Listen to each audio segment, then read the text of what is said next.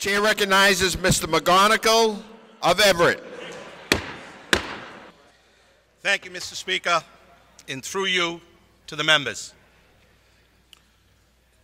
I come from a very different background than most of you.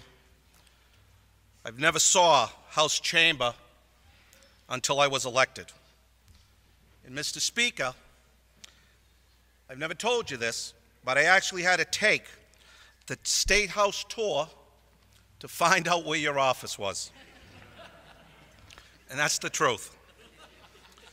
But, Mr. Speaker, when I first walked into this chamber, two things struck me.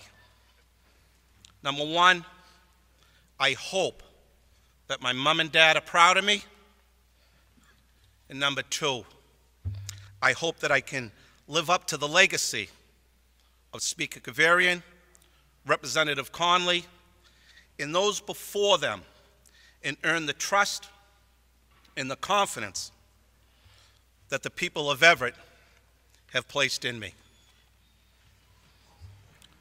When we met, Mr. Speaker, I was overwhelmed, but you made me feel welcome and gave me confidence. You gave me advice and offered kind words that I am forever grateful for.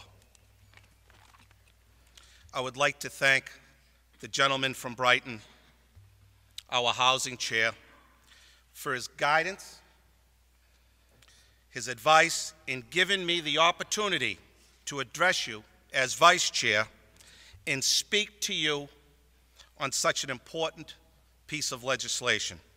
Thank you, Mr. Chairman. Thank you, Mr. Chair. I don't have my glasses, Mr. Chair. Mr. Speaker, I think he's hiding on me. I think he's hiding on me. I'm glad you know who he is. It's a tough audience. But anyways, so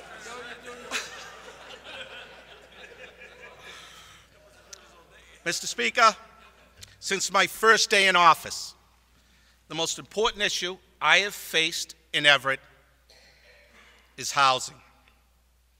And this housing bond bill is one of the most impactful pieces of legislation for my city and the Commonwealth right now. In Everett, we are doing everything we can to provide housing, specifically affordable housing. But we can't do it alone.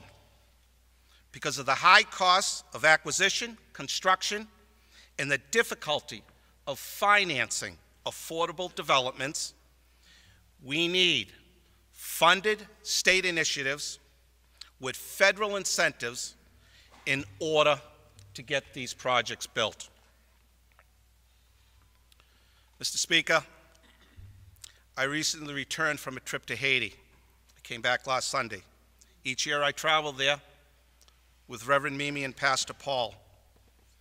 We bring school supplies, donated clothes, and even wedding dresses so families can dress up and celebrate one of the most important days that families share.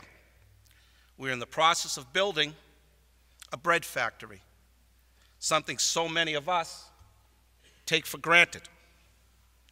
And I have witnessed tens of thousands of men, women, and children living with very little shelter or no shelter at all.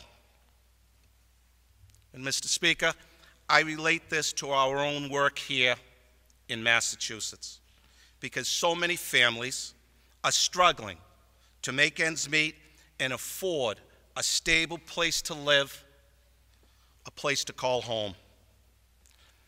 And shelter is one of the most basic needs for human beings.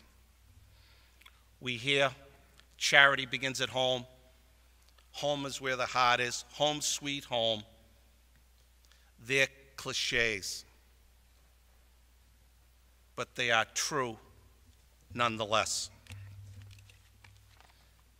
We hear these statistics, even earlier today, from both chairmen and studies calling for the need for affordable housing.